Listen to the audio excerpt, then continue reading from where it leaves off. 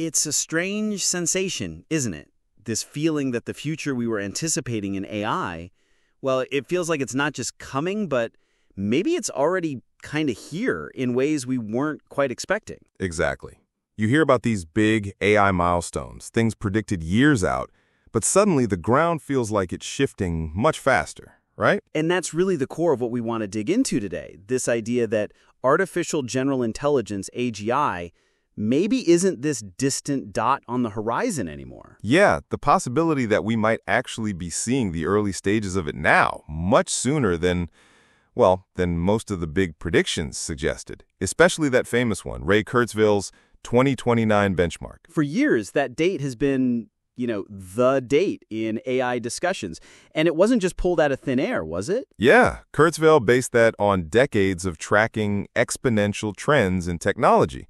It was a serious analysis, definitely. He outlined specific things he expected to see by then. Things like language models getting truly human fluent, right? Exactly. That plus AI passing the Turing test convincingly. Yeah, and other things like brain-computer interfaces becoming viable, even simulating human cognition at scale. These were concrete technological hurdles he expected us to clear. So, a very clear picture of what AGI's arrival might look like based on measurable progress. Precisely. It was a specific waypoint, not just a vague feeling. But here we are. It's 2025, and the conversation feels different. It's less about will we hit those 2029 targets, and maybe more about, wow, has the game already changed? Has reality started to outpace the prediction? That's the big question, isn't it? Is the relevance of 2029 shifting from being a precise target date to maybe being a benchmark that progress is actually overtaking? Okay, so let's unpack that. What is it about 2025 that feels so different? What are these accelerations we're seeing? It feels like more than just steady improvement. Well, I think one of the key things, maybe the key thing, is the convergence of capabilities. It's not just that, say, language models are better or vision systems are better. It's how they're coming together. Exactly. It's the fusion. We're seeing AI now that can interact in real time using language, vision, and voice all pretty seamlessly. That's a huge leap. An AI that can understand what you say, see what you're pointing at, and talk back with actual tone and memory of the conversation, right? It's moving way past just performing isolated tasks. And tied into that, we're seeing AI models that can actually self-correct their reasoning while they're working on something. Whoa. Okay, so it can realize it's going down the wrong path logically and adjust. Sort of, yeah. It suggests a kind of metacognition, evaluating its own thought process, which is, a pretty sophisticated ability. And then there's this mention of operator tools. What's that about? It sounds like managing multiple AIs. Yeah, think of operator as like a conductor for a group of specialized AI agents, frameworks that can take a complex problem, break it down, assign pieces to different AIs, and then bring the results together. Okay, so coordination, orchestrating intelligence almost. Yeah, that's a good way to put it. It's a step towards tackling really complex, multifaceted problems, which feels much closer to general intelligence. And there was another term, recursive intelligence evolution. Sounds pretty complex. It is conceptually, but the core idea is AI improving itself. Not just learning from data, but reflecting on its own performance, its own design, and figuring out how to make itself smarter or more efficient. So it identifies flaws or areas for improvement in its own code or structure, and then implements the changes. Basically, yes, it's this loop of reflection and self-modification. If an AI can do that effectively, its progress could become incredibly rapid, maybe even exponential, in a way we haven't seen before. It's about self-directed improvement. Okay, that feels like a potential game changer.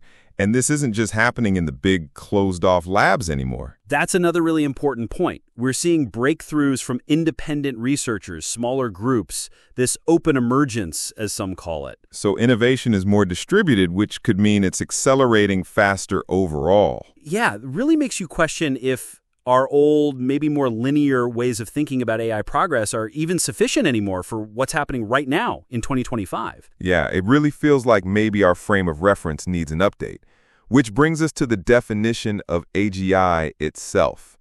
Traditionally, it's been talked about like this clear line, right? You cross it and boom, AGI, right? A distinct threshold. Yeah, but the material we looked at suggests maybe that's not the right way to think about it. Maybe AGI isn't a line, but more like a lens that some people are already starting to see the world through. A lens? How so? Well, the source poses this really pointed question, something like, if a system can generalize across modalities, meaning, handle text, images, sound, reflect on its reasoning, hold long-term goals, and adapt it through recursion, how is that not general intelligence? That really makes you pause. If systems are showing those kinds of broad abilities, adaptability, self-reflection, goal orientation, self-improvement, are we just getting hung up on a definition? That's the argument. Maybe the disagreement about whether AGI is here isn't because the tech isn't advanced enough, but because our definitions haven't caught up to what the tech can actually do. So because it might be more of a gradual emergence, not everyone sees it or defines it the same way at the same time. Exactly. It might be less like flipping a switch and more like, like dawn breaking slowly. Yeah, not everyone notices it at the exact same moment. Okay, so then where does this leave the 2029 prediction? Does it just become irrelevant? No, I don't think irrelevant. It still holds significance, but maybe its importance now isn't as a precise deadline, but more as that crucial time frame it gave us. It forced the conversation. It gave us a window to prepare, to think about the implications, right? It set the stage. So the question shifts. It's less, will we make it by 2029, and more, what happens if this preparation period we thought we had seems to be ending now before the official start date? That's the exact tension. For people watching closely, that feeling of waiting for some future threshold, it's kind of dissolving. It's being replaced by this sense that, hang on, maybe we're already in it. Maybe this fear of AGI is something we're already operating within. The whole landscape has shifted under our feet, essentially. Fundamentally, yes. Yeah, and our understanding needs to catch up fast. So to wrap up, we've got this fascinating contrast, established timelines like 2029 on one side, and on the other, this incredibly rapid, convergent progress happening now in 2025 that just feels different. It challenges that idea of AGI being a single dramatic event down the road. Yeah, and it forces us to ask if our definitions, our very understanding of intelligence itself, artificial or otherwise, are keeping pace. It's a critical question. Are our old frameworks adequate for this new reality? It really does make you think, doesn't it? If this shift towards AGI is more gradual, if it's already underway, if systems can genuinely generalize, reflect, pursue goals, self-improve, what does that mean for us right now? How should we be thinking about interacting with these systems today and tomorrow? What core assumptions do we maybe need to revisit about intelligence, about capabilities, about the future we thought was further off? It's a lot to chew on, and honestly, we'd love to hear what you think. What's your take on this? Is AGI closer than we thought, or are we just redefining things? Let us know your perspectives.